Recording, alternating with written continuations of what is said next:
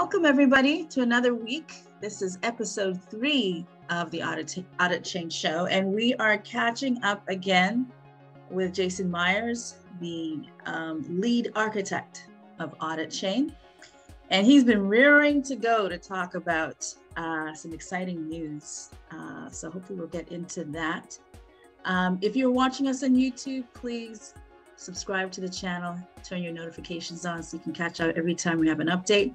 And if you're listening to us on our audio podcast platforms, welcome again. So Jason, good to see you again. Hello, Yoli. Good to be here. And so we're going to talk about the recent tentative decision by the Financial Accounting Standards Board. Why don't you kind of break it down for us in terms of what has currently been the status quo, and then what is it that they announced this week that, and what's the impact of the change? Great question. So you all know MicroStrategy, right? Yeah. This is something Michael Saylor has been very vocal about.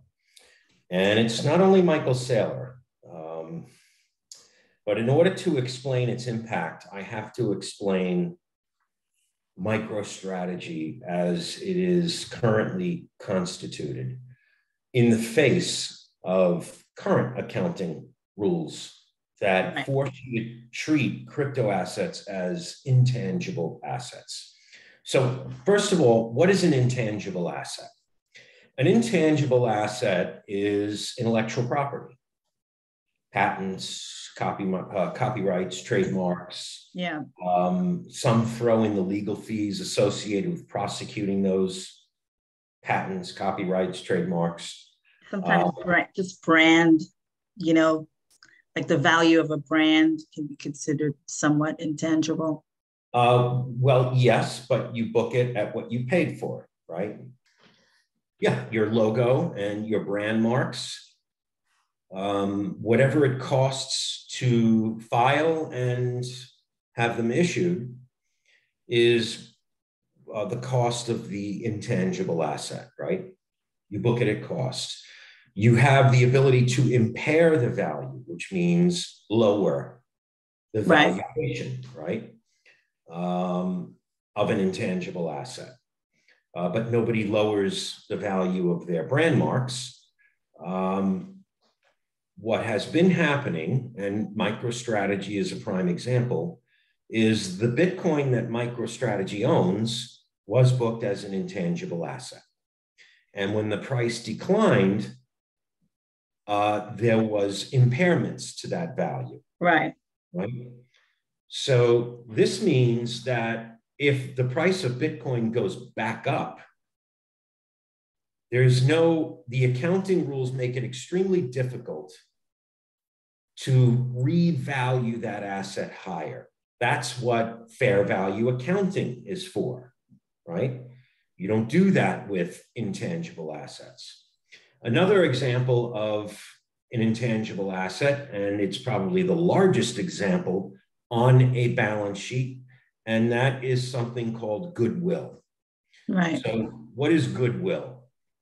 In the case of, for instance, a merger between two companies, goodwill is the price or the value over and above the net tangible book value of the company that you're buying. So if you buy the company, if you acquire a company for $1 billion, right, and its stockholders' equity is, let's say, $250 million, right? The value is attributable to total assets minus total liabilities plus the goodwill, right? Total assets, which includes goodwill, okay, right?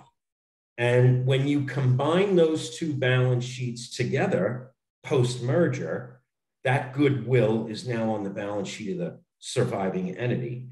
It's essentially and I want to try to say this in a sensitive way. It's the price some dope overpaid for an asset. No, Right. but but there's no real sort of way to kind of value it. no. Well, look, if the price of a stock is $100, right? Yeah. And let's say there's 10 million shares outstanding, right? Yeah. Got $1 billion market cap. And then a suitor makes an offer to buy it for $200 a share. Right. And so what ends up happening is the goodwill is the difference between the price paid. Got it. The price, the net tangible book value, right? And the price that you actually paid. Net tangible book value is total assets minus total liabilities minus goodwill. I see. Right? Okay. Okay. So goodwill is a large chunk of a balance sheet, right? I always say, by the time you pay somebody to dissolve, the hammer value, liquidation value of a company is always less than its market value, right? Which, when I say hammer value, it's important to understand, right? If we dissolved it today, sold all of its assets, paid off all of its liabilities, right? Right. Yeah. So intangible assets didn't make sense for digital assets or digital cryptocurrency in this case, because if the market's going up or down and MicroStrategy on the books, it looks like it's valued less. So they weren't able to sort of adjust it on as the market adjusts. They can adjust it downward, but Tesla did something in the last year. Yeah. And that's another example, right? Tesla bought $1.5 billion worth of Bitcoin. Everybody remembers that. Right. They also sold $272 million worth in March of the same year, and it occurred in the same reporting period. Okay, it's the same quarter, right? Correct. Now, they sold $272 million worth at a profit. I see. But on the books. Hold on a second. There was a gain on the sale of the $272 million that they got for that portion of the Bitcoin, right? Because Bitcoin had gone up in that period. Because it gone up, it went up. That's correct. Okay. Now, they used it as a basis to adjust the value upward, but they couldn't get the whole value onto the balance sheet because you can't, again, it's extremely difficult to revalue an intangible asset. But when you sell a portion of the same asset, there are tricks that you can play. But that was, could have been a once in a lifetime thing. You never know, because they bought it cheap, it went up, they sold some.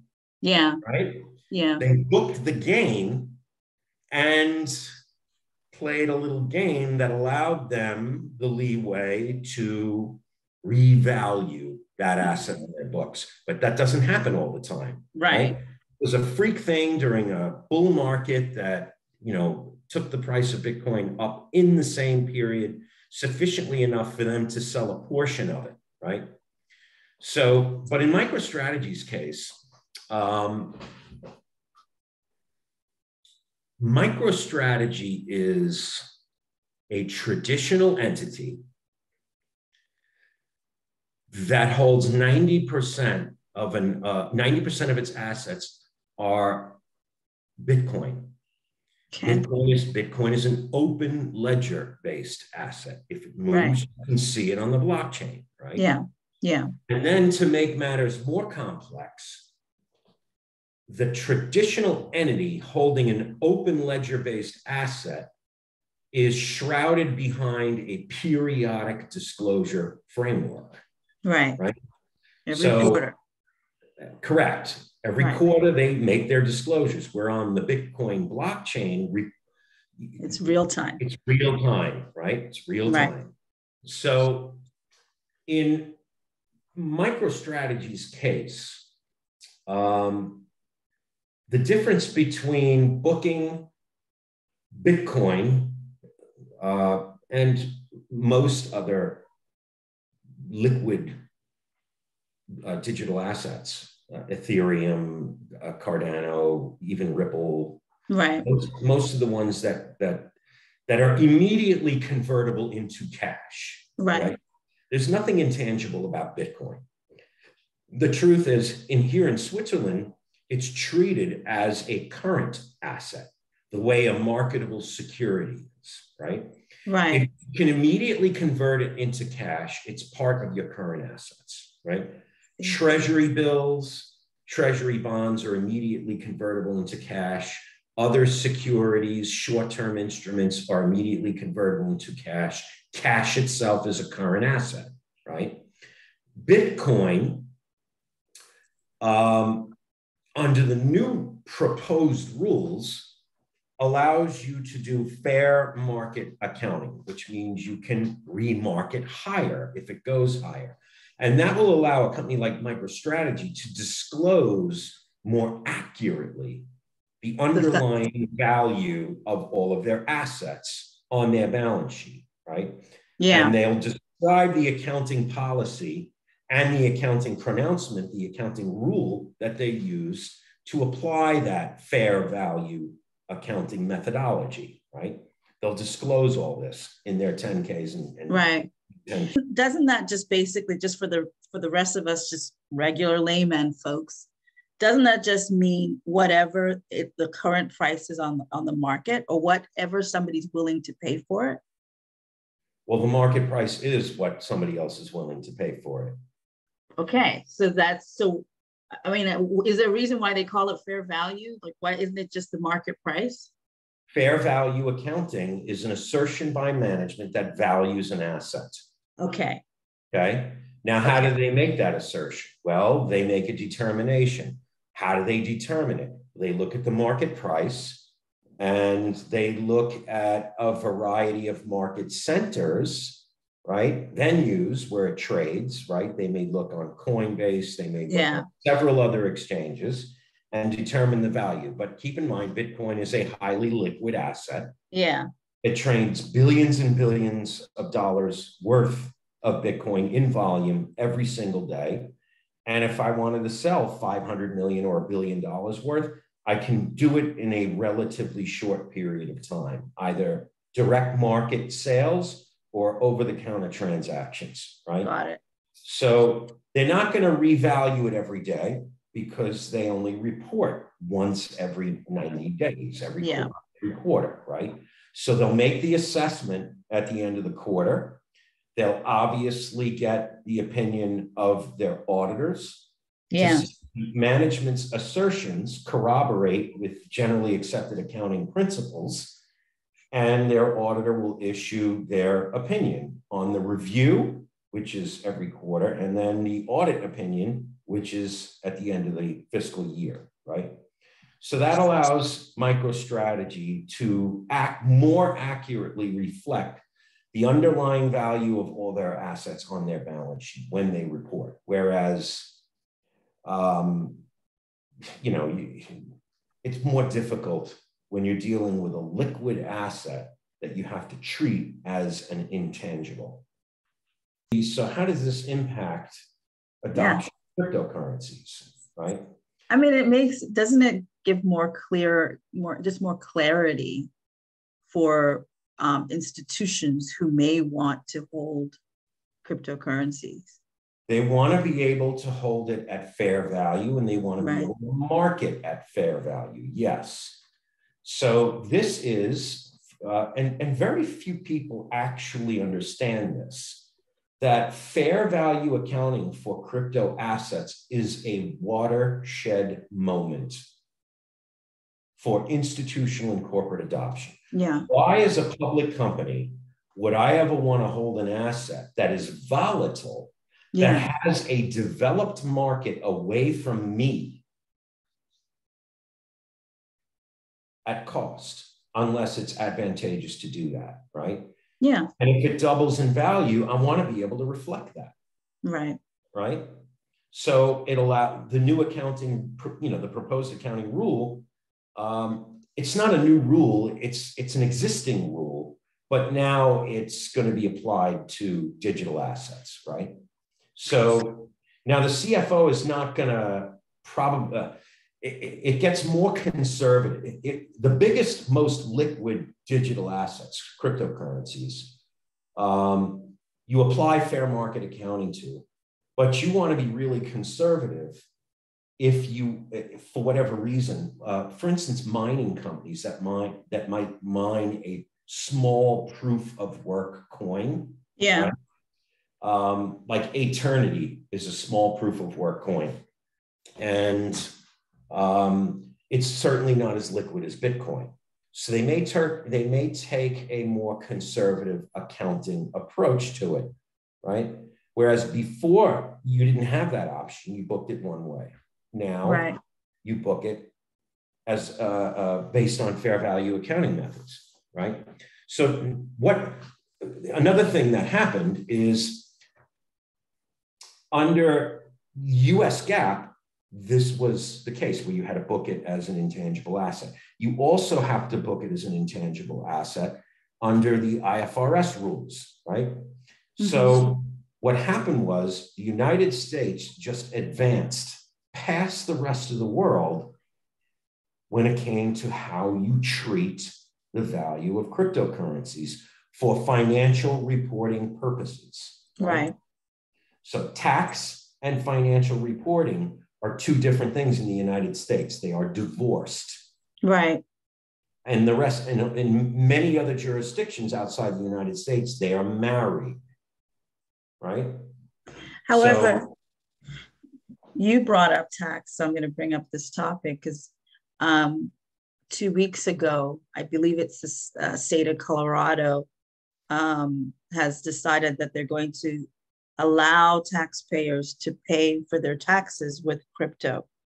Yeah, they've been doing that in Zug forever. Really? Yeah, okay, it's about time. And I'm not going to talk about tax because tax is even more complicated than financial reporting, right? The US rules that govern financial reporting.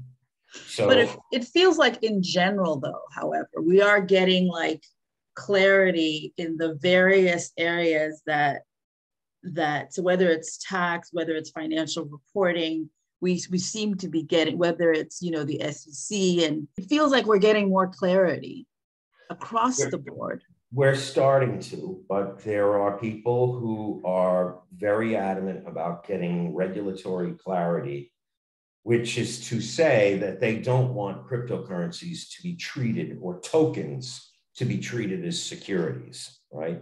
Right. And to be quite honest, I'm not sure there's a way around that. If Ripple wins this lawsuit, then maybe there will be some sort of change. But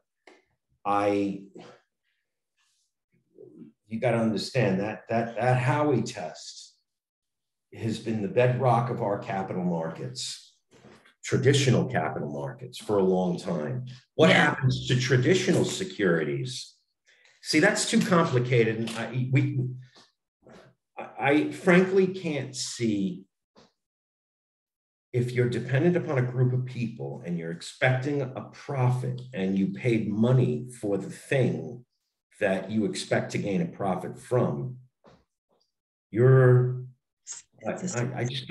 don't think there's a way out. I mean, and a lot of these people are screaming and yelling and blah, blah, blah. It's like, get a bigger standing army, or find some Ruth Bader Ginsburg type who's hell-bent and has an agenda. She'll take your case, or he will take your case, and will take you all the way up, right? Assuming you lost at a lower court, right?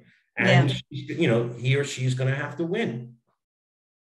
Do you know how many briefs would be filed in opposition to that? Because large law firms make a lot of their money on securities law practice. Right. Paul Weiss, Aiken Gump, White and Case. I mean, the name goes on. Every single one of them has a huge securities law practice. They handle the world's largest corporations. Right. Securities laws are not going away. Believe me, they're not going away. I really, never mind. I personally can't see it. If someone else wants to get up here and debate me, fine. But I've lived under that regime for 25 years. And I cannot see it right now. Yeah. So, but with respect to the change in the ability to treat digital assets as with fair market accounting, is a huge, it's going to have a huge impact. If you look at custodians accept your assets and they book it on their balance sheet as an asset of theirs. Right. There's an offsetting liability because they owe it to you, right? Right. This fair market value accounting makes custodying from an accounting standpoint. It impacts custody businesses. They have to be keeping up with the fluctuations, right? If you're a bank, like Bank of New York just announced that they're now offering custody for Bitcoin. Right? NASDAQ's getting together with Coinbase and I forget who else to offer custody service and institutional services. When you're a bank, you book your client's assets as your own. And you record a liability because you owe those assets to them, right? I see. Your current assets you hold, and it's a current liability because it's got to be paid on demand. Right. Right. And I'm not going to get into leverage or anything like that, but people need to realize this is a huge deal. The market's not reflecting it because I'm not sure the market understands just how big this really is. Now, this is just the United States. Yeah. This is not the rest of the world yet. But I got to believe that the FASB, which is, IFRS, is going to get together and they're going to follow the United States. But the United States is in the lead when it comes to treating crypto assets from an accounting standpoint. Now, which is refreshing. We're usually behind. Yeah. People are probably asked, well, what does that mean for NFTs? Well, NFTs, in my opinion, and it's only my opinion, are appropriately classified as an intangible asset. Why is that? Because they're non-fungible. Correct. There's only one of them. Got that right. Only one of them. There is no market for them. And when a market develops, it's a single transfer of a single asset for a single price from one person or entity to another, right? So we develop process control NFTs that represent controls over accounting, audit, financial reporting, and analysis processes, right? Yeah. So certain CFOs might actually take the position the way you would treat software. Yeah. Right? Like intellectual property. Correct. But in our case, these things generate income for the owners every time they're used on the network, right? So now how do you value that, right? That's different. Probably like the average monthly value or something, or revenue. And then if they go to sell them, they have to record a gain on sale of the asset, right? So, but JPEG NFTs, art NFTs, if I were a CEO and I was permitted, I would record them as an intangible. I would probably record them as an intangible asset. I would want to be really conservative, right? It's not like these things trade every day and there's only one of them. So what else can you do? So when is this likely to become a final decision and then implemented? And I have to read the codification, but and I don't think there is codification. And what does this mean for accountants, that they've got to kind of get some education on how to class? The average accountant in crypto is doing tax. Remember that. Right. So the accountants that are going to deal with this particular topic are CFOs and large company accountants. Big guys that have to public company accountants, GAAP accountants, right? Yeah. At the big four and the little four. So because those are the ones that perform audits on, most public companies. So. And does this mean that it's safer ground for there to be more entities taking the same approach that Tesla and MicroStrategy did? Like Tesla and MicroStrategy did things that will be done different in the future, assuming this, becomes final, right? So, but every public company that holds, and not just public companies, but private companies as well, anybody who uses FASB rules, which is, everyone, almost every company. Yeah. Past a certain size, right? It's generally accepted accounting principles. And generally accepted accounting principles has a regulator, and it's called the Federal Accounting Standards Board. Right. So everybody you'll have the flexibility. So it really depends upon the company. If they want to continue to treat it as an intangible asset, because maybe they believe it's not really going to be that volatile or it's not going to rise in value. But banks if I'm a bank, I want to be able to, that thing flickers on a ticker. Yeah. Those things flicker on a ticker. I want to be able to use fair value accounting rules as opposed to something that I would treat my patents with, right? Yeah. Now we are believers, but for those who are still sitting on the sidelines, like why would an entity want to hold Bitcoin? Like what's the rationale that you think, a company that's not a bank or is not in the financial sector, but is being asked to consider holding cryptocurrencies? What is the rationale? Well, you asked why would they hold Bitcoin? So that would be a different answer if it was why would they want to hold Ether or Cardano? Yeah. Let's start with the granddaddy, Bitcoin. Michael Saylor and MicroStrategy have their reasons to hold it, right? But if you consider the fact that an ETF is also a reporting entity. Yeah. An ETF is a reporting entity. They've got to comply with GAAP rules just like any other company, right? Right. They record the purchase and sale of investments as such, but think about it. If anybody is able to get a hold of the comments letters that the SEC sends back to anyone who's ever filed to register an ETF, a Bitcoin ETF, that will give you a lot of clues as to their reasoning, right? Yeah. And it's not just because it's Bitcoin or it's unique. If, for instance, there were Bitcoin futures ETFs, now that's a basket of assets that are traditional. Right. Just betting on the direction of Bitcoin, but the instrument that you're holding is well regulated and trades on a well regulated exchange. Right. Bitcoin does not yet. These aren't regulated the way the CME is, or the CBOE is, or Chicago Mercantile Exchange is. Right. That's well established, well settled law, well settled regulation.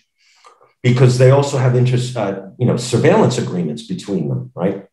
In order to inhibit manipulative activities, not prohibit, inhibit, right?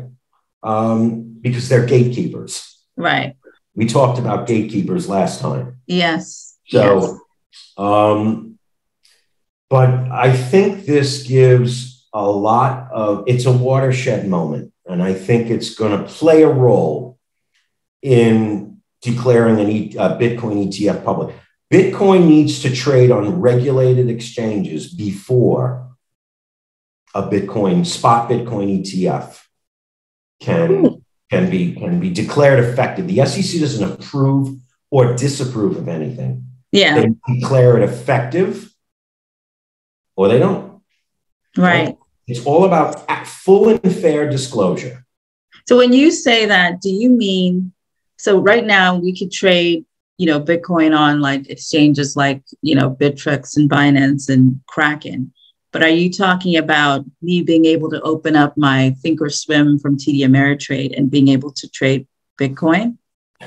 Yes, but the question is, what regulations would a Bitcoin exchange division of TD Ameritrade abide by? There aren't any yet, right?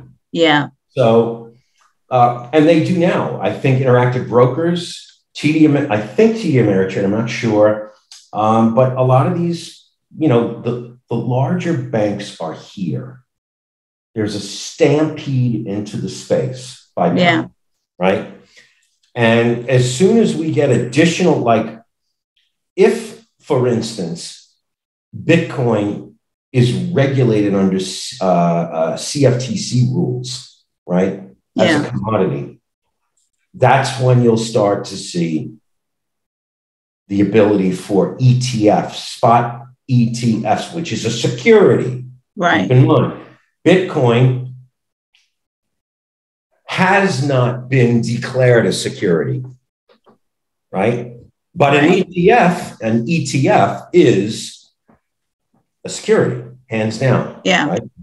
So what is it that Brad Garlinghouse and them do? Those aren't ETFs. What do you classify the GBTC and the what's the symbol? Because you can actually trade. I thought was what it is a basket of digital assets. So on a regular exchange through Grayscale has a bunch of, they are the largest asset manager in crypto. Right. Crypto, right? GBTC is the Grayscale Bitcoin Trust. They have an Ether Trust. They've got I think they have a Polygon Trust. They've got a Filecoin Trust. I mean, they've got a bunch of them now. Right. Those are securities. Okay. The underlying asset, there's no declaration. There's no clarity as to what it is yet. The SEC says they're all securities, with the exception of Bitcoin, maybe Ethereum, right? I know William Hinman has become a very controversial figure. He used to work at the SEC. He's the subject of a lot of discovery in the Ripple case, right? Which I'm not going to get into. Right. However, I will say that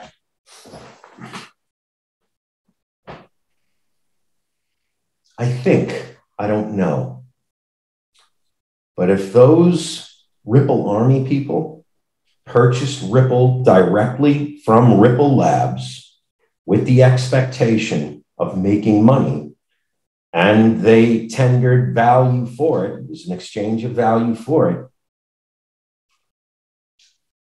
I am at a loss as to how that could not be ruled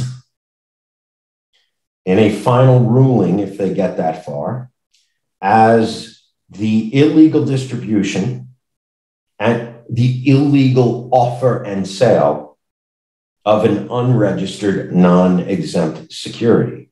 The fact that it flickers on a ticker is totally separate from the initial offer and sale of the thing in question. And the thing in question is XRP, right? Yeah. So. And is that how they raise their initial funds? Like, or are they both sort of VC funded as well as having done an ICO? Well, I don't know if they did an ICO. I don't recall either. An ICO. I don't remember when they actually sold Ripple, and I don't know the method by which they sold it, so I can't tell you. Right? Yeah.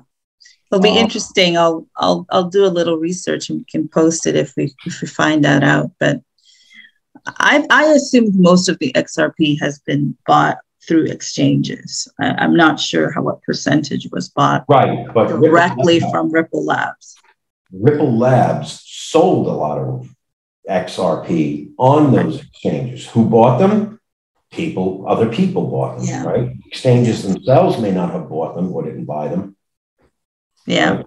So, well, anything else you want to flag on this decision by the FASB? What is the impact for Audit Chain? Does it impact anything in terms of what we continue to build? Or is it more just validation that, hey, regulation is coming, be ready to be able to... It's not coming. It's here. You keep on saying. Gary Gensler will tell you that it was drafted in 1934 and settled in 1946, I believe. Right? SEC v. WP Howie. Yeah. So, accounting is so important. How you report or how you treat these things is so friggin' critical. Yeah. In order for public companies, including banks and institutions that report to shareholders. Yeah. It's really important. It's how you measure performance quarter to quarter. It's how you evaluate if you're looking to sell or buy or acquire. You're 100% right. So clarity as far as accounting as it relates to Bitcoin and other digital assets is a major move. This is a really big deal. It really is. It's exciting. It reminds me, you know what it reminds me of? It reminds me of, and I might get the organization wrong, but I remember, I think in Canada, it's the FTC, but I remember when they were going through trying to regulate the internet and trying to set some standards and set some rules and trying to figure out who's going to govern it. And, it feels like we're going through those similar machinations right now. Yeah. See, regulators are like, I keep thinking of that scene in, Predator? If it bleeds, we can kill it.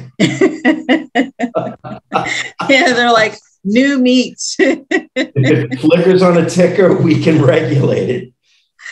Well, it's probably been really boring in their industry for a while. Now it's like, okay, we've got a whole new class, a whole new asset class, or a whole new discipline and a whole new set of standards to develop. And so but I think a lot of people who thought that we were going to sort of destroy the system or are more inclined to wanting to do that, or like, I'm sure this is a bit of a disappointment, because what's really happening is the system is adopting the new technology. You're not destroying. It's not only adopting, it's adapting. Yes. Slowly, but it's adapting. You know who else is adapting? The crypto space is adapting. Yeah, they have to. So what's happening is there's a slow but steady compromise that is beginning to occur.